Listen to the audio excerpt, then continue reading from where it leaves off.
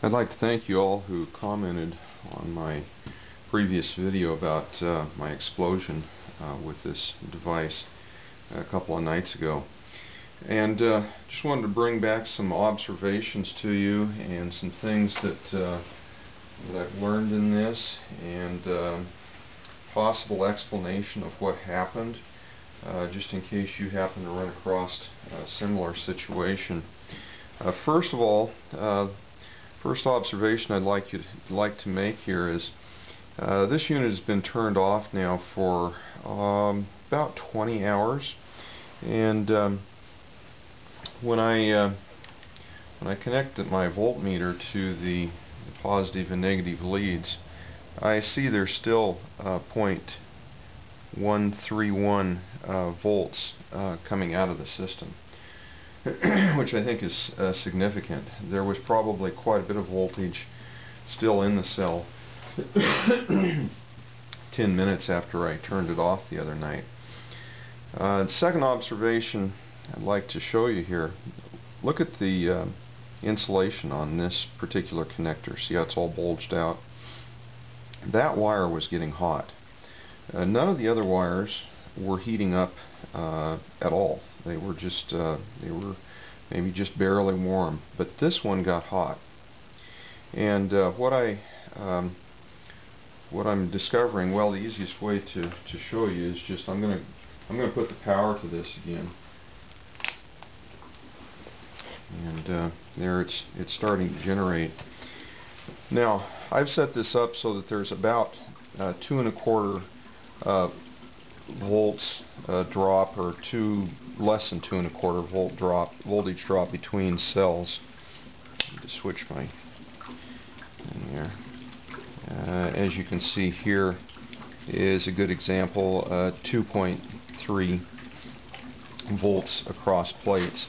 But look what happens when I put it on this one and the one right next to it, if I can get on that right there. Look at that. It's only a 1/4 volt voltage drop between these two plates. This is not good.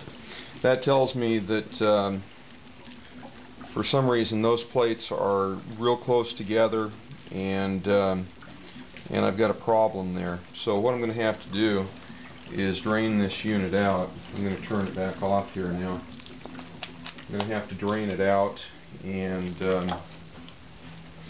take it apart down to this level, and I'll video for you when I get to that point and show you what we've got in there. I really don't know for sure what's causing this. Maybe I've got a gasket that's defective. Maybe I've got a plate that's warped. I'm not sure what we've got there, but I suspect when we take it apart that we're going to see a place there where there's some arcing has occurred. And if that arcing occurred when I tipped the unit the other night and had that explosion, that would probably explain how that happened. Here's another observation I have here.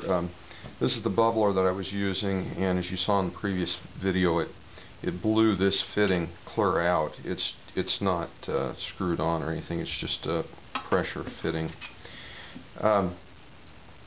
But if you look at this, I mean, it was sitting like this, and with this upward sweep on here, and you know, hydrogen is lighter than air, so it's going to go to the highest point it possibly can. So I think I was storing some hydrogen in here, so as soon as I got a spark, I got an extra big bang, and it was unfortunately pointed very close to my ear. So that's another observation. Another thing, I thought that was a cool way to do that. It gives me a nice easy fill place and the blowout all in one. But I'm not so sure now if that was the best idea, at least not pointed out towards my working area. So that's just another observation. Well, I'm going to take this unit apart now and be back with you shortly. I've taken the end plate off, and I believe our problem is somewhere between the 7th and the 8th plate But I'll just take one at a time off here and we'll take a look and see how it all looks. There's one.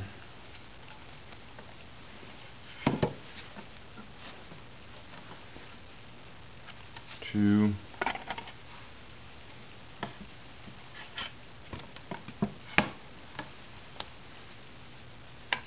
Three.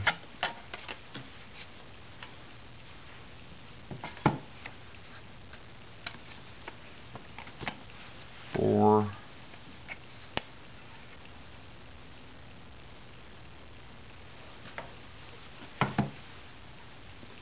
The fifth plate.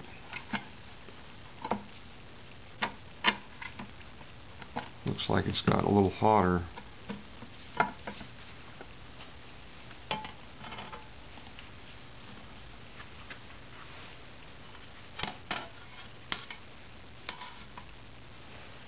This is 6.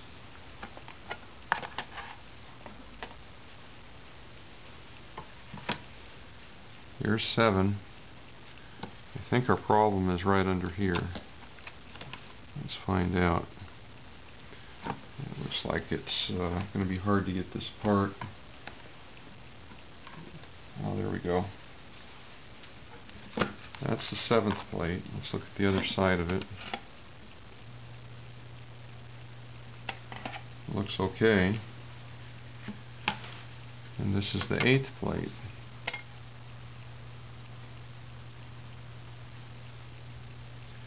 And I'm not seeing a problem.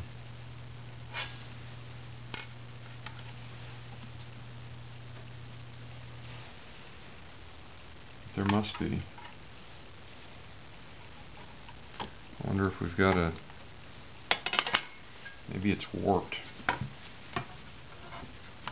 Let's put the 7th and 8th plates together.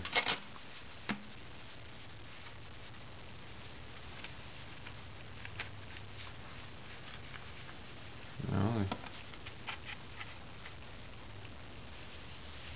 they seem to be okay.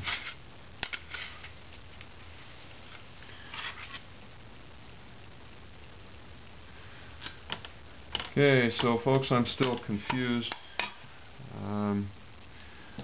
I was thinking that I would see a burnt spot or something. Let's look at the 9th plate. No, it's fine too.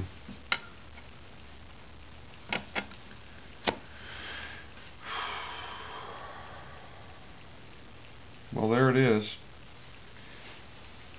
But what? I don't know. I thought I found the solution, but it doesn't look like it. Well, I found one problem. The voltage across these two plates I showed you before was just 0.2. The reason is because the connector was shorting out between them. You may have seen the spark there when I pulled it up just slightly. Take a look now between the same two plates, and there you'll see 2.2, which is about right. So that was causing me trouble.